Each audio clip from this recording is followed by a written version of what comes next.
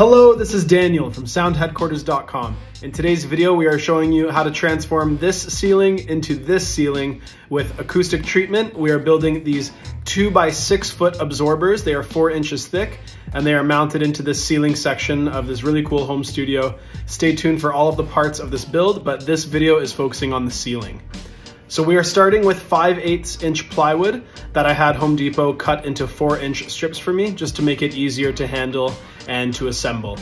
So I'm cutting on my miter saw. I'm cutting 2 of the lengths to 2 feet, and then 2 of the lengths to 1.25 inches short of 6 feet, so that my final dimensions of my frame is 2 feet by 6 feet. So I'm getting those all cut to size and just staged there right behind the saw. Now I'm using my table saw to cut my bracing, and I'm doing my braces at 3 inches wide.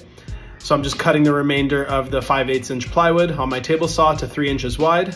And then I can cut those braces to 1.25 inches short of 2 feet, because these braces will fit on the interior of the frame. So we subtract that 1.25 inches because that is the width of 2 5/8 inch pieces of plywood. So I'm using a 16 gauge nailer to nail these together, and I'm using 2-inch nails. And I'm doing 3 or 4 nails per corner here. And I'm just making sure that I have a nice flat edge of that plywood for the fabric to rest on. And I can align it on the floor to make sure all my edges are nice and straight with each other. And now I'm just marking out all of my bracing points. So I'm doing braces at 2 feet from both sides and 1 right in the center. And I'm doing it at 2 feet so that the insulation is only 4 feet long. It has somewhere to rest on when I add the other piece of insulation. So that way no insulation is bulging down into the fabric. So there you can see the assembly of the frame, and I'm just doing 3 nails at each point where I'm nailing these braces in. And here's a little close-up shot. You can see I left myself about 1/4 inch from the front face of the frame for those braces. And that is so that when we upholster this with the fabric, that the wood bracing doesn't touch the fabric, because we want that fabric face to be nice and flat and crisp. Here is the rear upholstery. I'm just using just a standard muslin fabric for the rear side of the panel. And now we're rolling out the front face of the fabric, and we are using a kind of an off-white color canvas, cotton canvas here for the front face of the panel. And here's the insulation that we're using. It is Rockwool Safe and Sound. It is 2 feet by 4 feet, and it is 3 inches thick. And depending on where you are in the world, your acoustic insulation choices may vary. Here in the Toronto, Canada area, this is the most available for this use, so that's what we are using here today. So I'm just cutting it to size, the insulation, and putting it into the frame here. You can see how that bracing allows somewhere for both sides of the pieces of insulation to rest on, so that way the insulation does not bulge down into the fabric and gives us a nice clean look once it's fully upholstered. And the braces also add that rigidity to make sure that the panel is nice and square and consistent.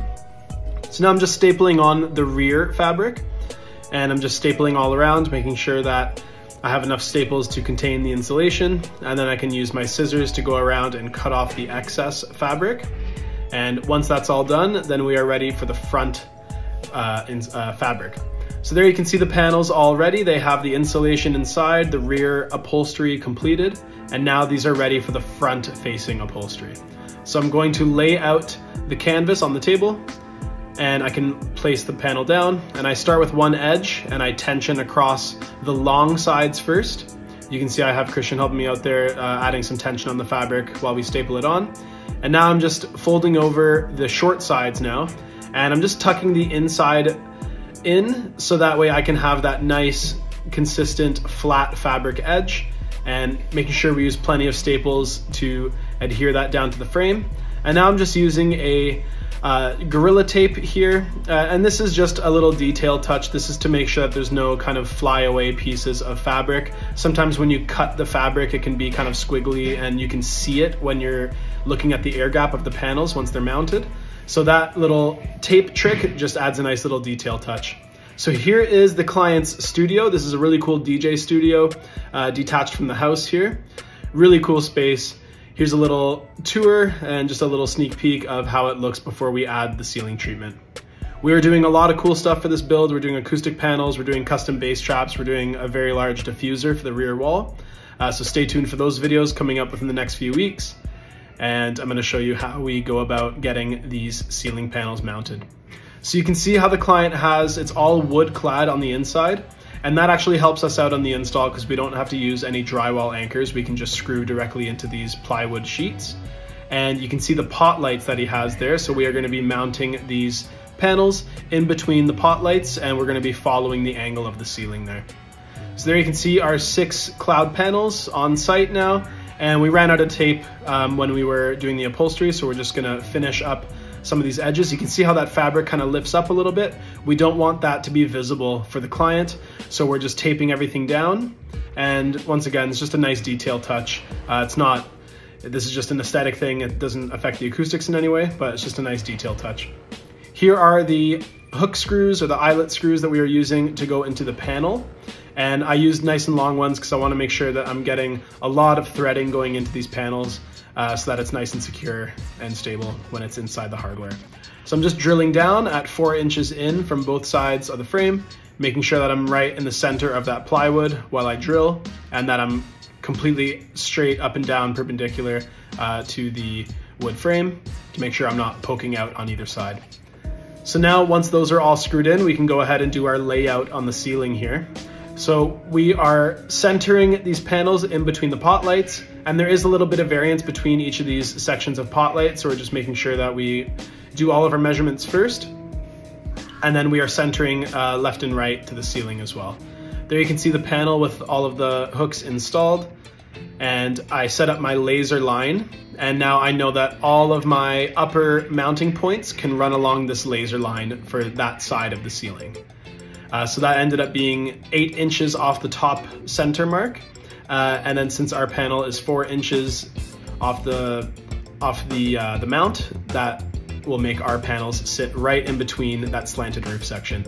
Those are the eyelet hooks that are mounting right into this plywood here. So you can see I'm just screwing out on the laser line where they all need to be.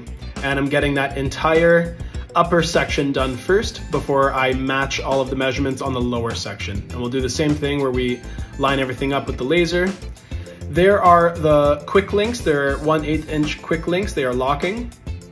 So once we have all of the hardware in, when we actually hang the cloud, we can thread those back up so that those clouds, even if you bump into them or anything like that, they will never fall down off the mounts. So you can see we're just getting the lower sections all mapped out as well. And I did the same thing. It's 8 inches off the bottom. Since we have 4 inches from each side of our panel hardware, that way the panel will actually sit with a 4-inch gap from the top and bottom and really fill out this ceiling section on both sides. So once we have that hardware put in, it's just as simple as putting the hooks inside those quick links, threading them closed. And with this size of panel, it's good to have another set of hands there to help out. And it's as easy as that and as simple as that. You can just line up the hooks with the quick link, just simply put them in, thread it closed, and that is it. And these panels are nice and secure. And you can see that since we used that laser line for both sides, we did all of our mounts on the exact same laser line. And we made sure we did all of our measurements twice before we did any drilling. You can see really how consistently these are mounted and how nice and straight everything looks. All of our gaps are consistent from the ceiling because we measured how far off the hardware on the panel was screwed. And these are the steps we have to take to really achieve that nice professional finish, make sure everything is nice and consistent. These are of course all paying clients, so we really take pride in our work here at Sound Headquarters. We want to make sure that we leave every studio looking as great as it can, sounding as great as it can. Here is a little look at the finished ceiling treatment. Turned out very cool. You can see with those pot lights there, we are not obstructing any of the light. Adds a really cool touch and really improved the acoustics of this room greatly. And this is just the first element. We're going to be adding acoustic panels on the walls. We're adding custom bass traps with integrated lighting. That's going to be a really cool step. And then the last step is going to be a very large diffuser for the rear wall. This is a DJ rehearsal studio for this client. Very, very cool space. Really appreciate you guys watching. Stay tuned for so much more. We got lots of cool projects coming this year. This has been Daniel from sound.headquarters.com. Please like, share, subscribe, all of that great stuff. Really appreciate it. Peace out.